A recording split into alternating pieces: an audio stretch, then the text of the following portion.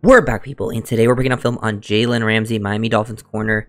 And after a pretty slow start to the season through the first 2 weeks, Ramsey really returned to form in week 3 versus Seattle, had like a really strong game. I would say him, Sealer, and Campbell were the best players on the field. Probably on both sides of the ball, but definitely defensively. Like, he went out there, was playing pretty shut down when he was left on an island. Did good job getting down in the flat versus like screens, swing stuff when he's playing as like a flat corner. Making those tackles, playing physical, good football. Didn't get targeted too much down the field. Like, he was running step for step with Metcalf on some vertical routes. That one deep touchdown was really on Holland. Don't really let anyone try to tell you differently, but Ramsey was in a good spot. I think one of the only catches Metcalf really had on him one-on-one is when he got offensive pass interference pushed to create separation.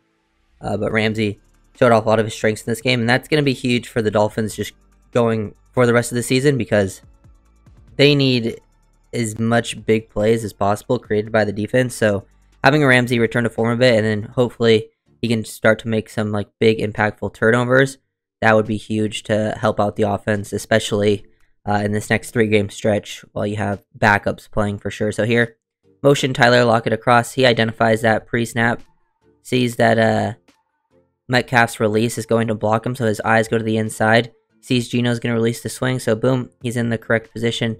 Get downhill, beat him to the outside, so you're like setting the edge, so he is forced back to the inside if you don't make the tackle, but he gets there, really squares him up.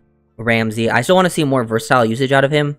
I still feel like maybe they're waiting until they get a little more healthy in the secondary, so they can start moving Ramsey around more. But they were using like a 3-safety set, which I will do a breakdown on in the next couple of days, because that was a very interesting package. But Ramsey was continuously doing some good work, like here off the ball.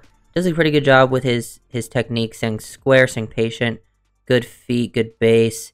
He kind of weaves to the outside to maintain his leverage. Once Metcalf releases the outside, get hands on, good placement. Start to open up your hips, and then you force him towards the sideline. Use your sideline as your friend.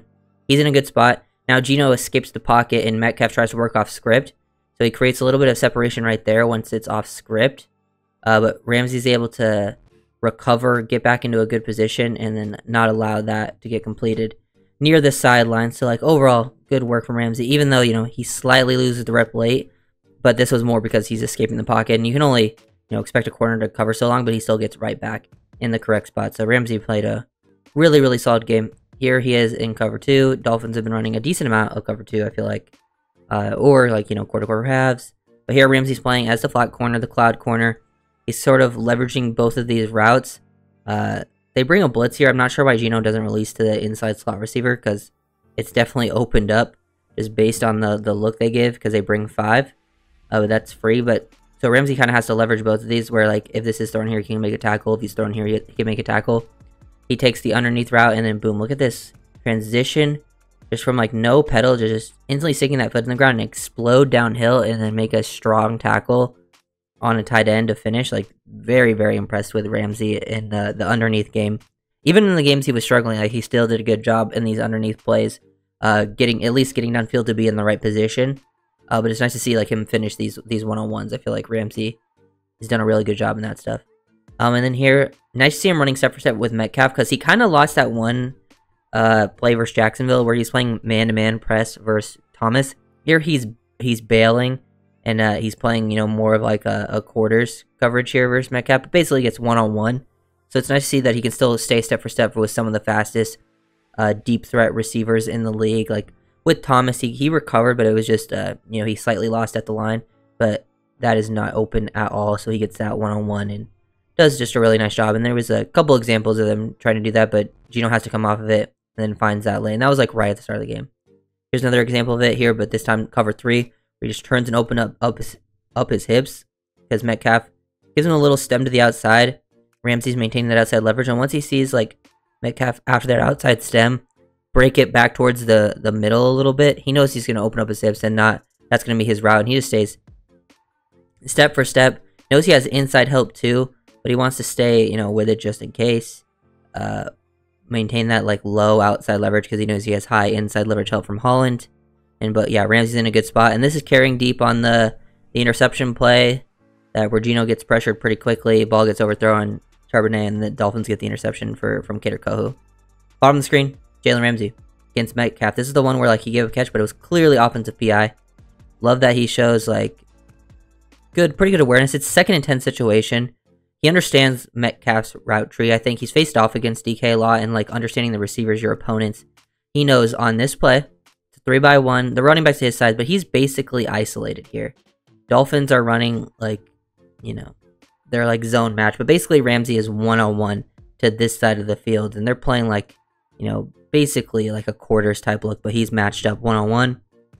He gets up, understands, he starts to sit on this. Like Metcalf is a big vertical threat receiver, so he likes to stay on the vertical plane. Like he might do a in-breaker, but he's not gonna be like the type of guy that's like, you know, settle the inside, break it back to the outside, like run a deep comeback.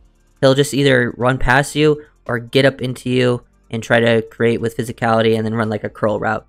And Ramsey kind of feels this. You can tell that he once he gets hands on, like he's already looking back to the quarterback once his hands get on Metcalf, because he's reading this route the entire way. Thinks he's going to try to sit right before the sticks, but then Metcalf creates OPI on Ramsey, which gets the flag, which helped, you know, get them closer to their end zone. I think that might have been after the, like right before the pick too, so just being in the right spot, right time.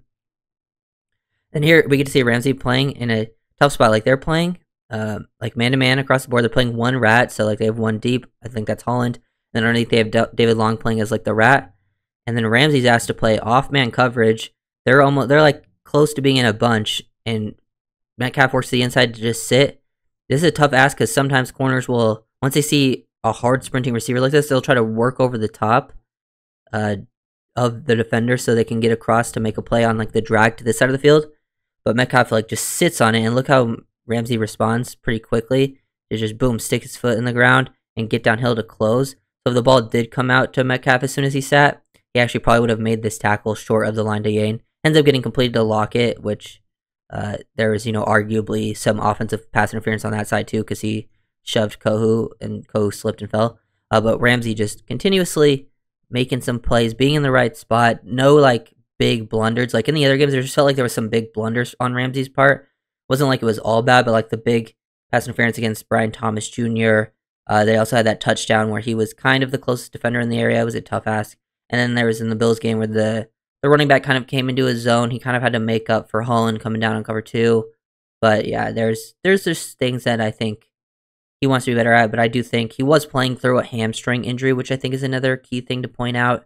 This is a new system for everyone, so we'll see how it all ends up playing out. But they need players like Ramsey to really play at a high level. Kendall Fuller, I think, has actually played pretty well at the other side corner, but he is in concussion protocol, so we'll see how that works out. But I would like to see, if Ramsey and Fuller are healthy, I want to see more versatile looks with them, like being moved around. But if they are going to go into those looks where it's just those two, I would love to see more of that 3-safety package where Ramsey and Fuller are your only corners on the field, because they're clearly your best corners. And then at safety, you have Fuller and May, or not Fuller, Poyer and May playing deep. Just, you know, keep a lid on things. Don't have to do anything too impactful. And then you have Holland near the line of scrimmage playing as like the nickel, a big nickel.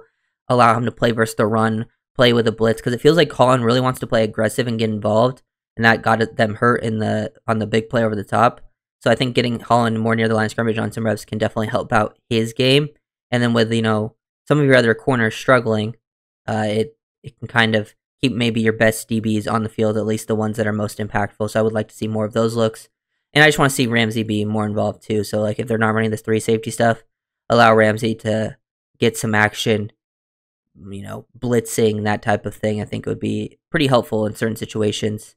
And then I'll definitely break down, I think, still Calais Campbell, the 3-safety look, and then we'll get into, like, I'm going to have film on the Titans offense and defense to do for streams over the weekend, because that game isn't until Monday, so I'll do it on Saturday and Sunday. So if you guys want to DM me today, come in and subscribe. This is